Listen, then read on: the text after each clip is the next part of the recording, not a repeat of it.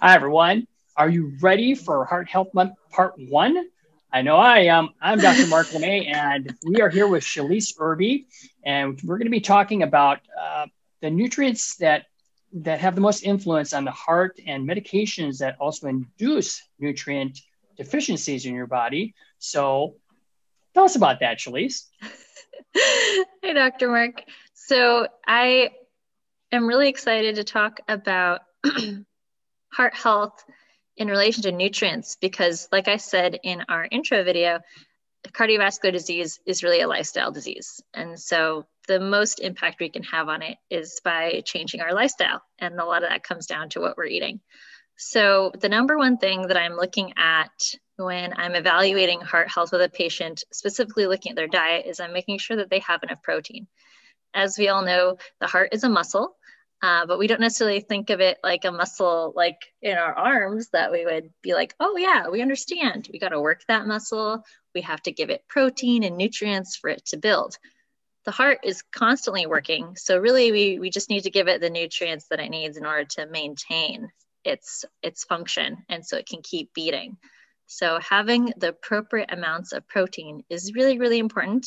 I find that especially women are under eating the amount of protein that they should be having in a day. And if you are older, like past menopause age, then you really should be looking at, as a female, somewhere between 60 to 80 grams of protein per day in order to prevent bone loss. And that's just going to help support your heart health as well as a side effect. So protein is super important. The heart is a muscle. It can't function without having sufficient protein in order to replace its muscle cells, right?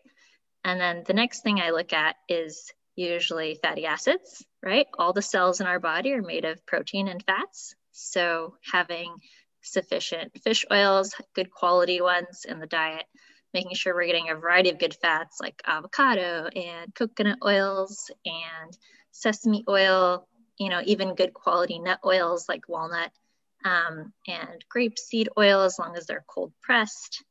Knowing how to cook with those oils, how to prepare them, and how to include them in your diet is really important to make sure you're getting the most benefit from those fatty acids and those nutrients.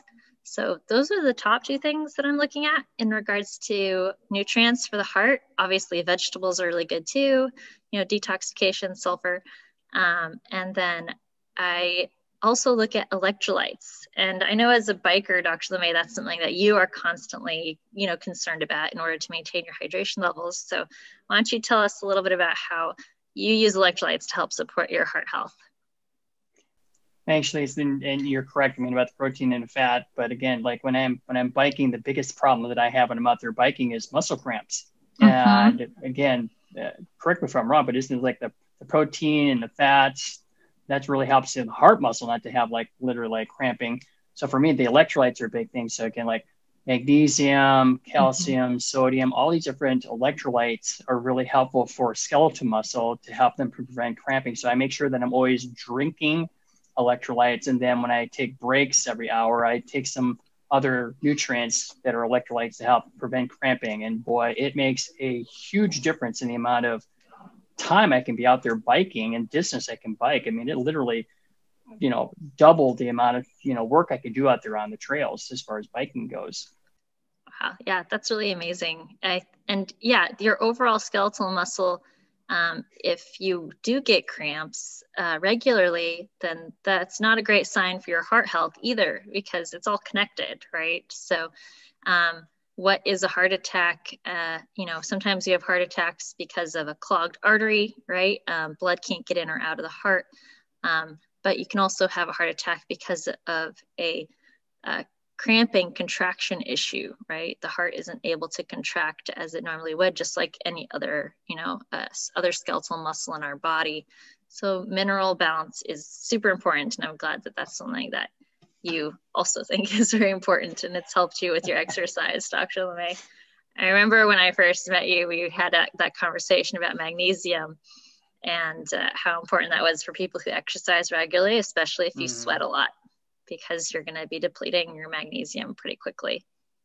Yeah, I remember So you loading me up on I did. magnesium lactate. Yes. And I'm like, so why are you doing that? much. She goes, because your muscles are cramping on you. You're not getting enough of that. You need that. Okay. So also I want you, can you talk about this too, about how can medications cause deficiencies in the body? Can you address that issue too? Oh, yeah, that is also really important. I know that many people out there listening might be taking a medication for their heart, potentially a diuretic or, ACE inhibitor or potentially a cholesterol medication. And so it's important to know what those medications do for you. And hopefully your medical doctor has informed you of that, what the side effects are of those medications. But something your medical doctor may or may not have informed you of is that there are certain nutrient deficiencies or nutrient depletions that happen whenever you take any sort of medication.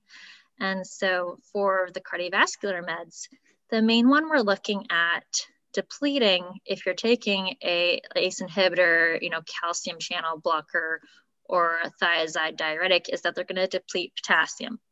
If you are on a diuretic and it's not potassium sparing, then that might be something to speak with your doctor about, because that means that it's going to be depleting your potassium. And you might need to evaluate your diet to make sure you're getting enough. And you might even need a supplement to keep up with that depletion from the medication. So zinc can also be a mineral that's depleted by ACE inhibitors. And then the other most common medication that's given for the heart typically is cholesterol medications or statin drugs. And so this is pretty common knowledge now. I think most medical doctors are recommending a CoQ10 supplement or coenzyme Q10 with statins when they recommend them. It very much depletes the enzyme HMG-CoA reductase that affects our ability to utilize our CoQ10. And so over time, any type of statin drug that you're taking is going to deplete your CoQ10 stores, and you will need to supplement that. That's not something you can make up in your diet, unfortunately. So those are just a couple things to be aware of if your medical doctor did not inform you that there are always going to be nutrient deficiencies associated with any medication that you're taking. And it's important to know, am I making that up in my diet? Is it something that I have to take a supplement for? Especially if you're going to take that drug long-term. If you're only doing something short-term, like a couple months, but as you and I both know, Dr. LeMay, that's not typically how these drugs work or how they're prescribed. So typically people are on these things for years and are not informed of the nutrient deficiencies that they can cause. So it's important to be aware of that. And I think that's something that you do really well in the office with your patients, is working with them from where they're at and helping their body manage what they're walking through the door with. Mm-hmm. Well, and again, it's just like, we're not saying that medications are bad. We're just saying that, these are not things that you should be using long-term. You should really address the cause of the issue and not just keep on treating the symptoms there. Because if you are depleted in CoQ10, which I have to give people a tremendous amount of CoQ10 synthetically to be able to match what's going on with the statin drugs, is the most common symptom I get from patients coming in. They say it's like their muscles hurt all the time. They're in pain. That's because they're low on CoQ10 to be able to do that. So again, they just have to be aware of these things and know that there are, alternatives to help them to get things better. And let's talk a little bit about that alternative. So like, next thing we're going to be doing. So coming up next time, we're going to be talking about what the HSR, the Heart Sound Recorder, is testing. So could you just talk a little bit more about that for next time? Yeah, so next week we'll be talking more about how I like to evaluate heart health. One of the many ways that I do, other than, questionnaires and looking at patient symptoms, is using a machine called a Heart Sound Recorder. And we'll be talking more about what the Heart Sound Recorder measures next week. But I can tell you now that the machine is just a little box that plugs into the computer, and attached to it is a very special microphone that is called an accelerometer. And it utilizes the same idea that medical doctors used to do I haven't heard of them doing it anytime recently, but you know how medical doctors used to listen to the heart with a stethoscope and make diagnoses that way, and they would listen to the lungs as well. It's called auscultation. I'm pretty sure. And auscultation, yes. Yeah, you learned that in school, I'm sure. That's not something I learned, but sure did. That's something that I have learned after school to do with this machine. And because it's a special microphone, it can hear sounds that the human ear cannot. So it's picking up on sounds of the heart to let us know how the heart is doing. And that is what we're going to talk about next week, is what that tells us. Great. And again, if people want to get a little sneak peek about that, we'll put down in the box down below here. So you can actually, the comments box below here, link to the video that you and I did on that, so they can check that out ahead of time. So great. Well, Shelise, thank you very much for being with us again this week. And I'm looking forward to next week. So everybody, we'll see you next time. Thanks. Bye.